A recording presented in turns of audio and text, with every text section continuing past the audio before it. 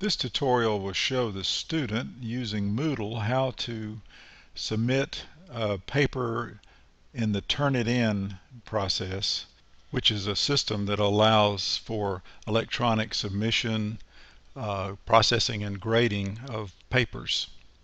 So if your instructor is going to use Turnitin, then you can either find the assignment by going down to the week that has the paper. Here it is, final research paper is the one we're going to work with now. That's a new one I've added. Or you can also, up near the top on the left side under activities, you can click Turnitin assignments and see just the assignments that have been submitted to Turnitin. Now here's the final research paper, that same one that I was just showing you.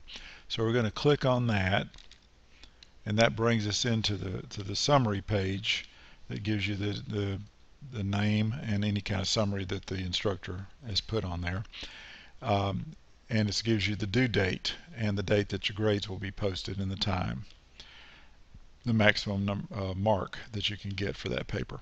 So now to go and submit your own work here, you click the tab My Submissions, and then you come down and you're going to do a file upload. There's two different types. A professor can set up either file upload, where you upload an entire file, or they can have just text upload, where you cut and paste the text from, say, a Word document or something into your into the text box and submit just the text.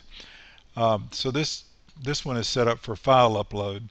Now if you click this help box, the help icon next to submission type, and get the little help window up, you can see the types of documents that can be uploaded here. So we're going to go and add the submission title here. So I'm going to make this Smith paper, just something descriptive to tell you what your paper is, or maybe the title of your paper. And then there's sometimes multi-part assignments. This one is part 1, and it happens to only be a one-part assignment this time. And then to submit the file, you click the Browse button, go onto your computer through this window here, and find your document wherever you've stored it. I stored one under My Documents Papers here, so I'm going to click this Smith Final Paper Doc and click Open. That's going to upload into or get set to upload, and then when I'm ready to send this on to Turnitin to be checked, I click this box that confirms that this is my own work and click Add Submission. The data will synchronize with Turnitin,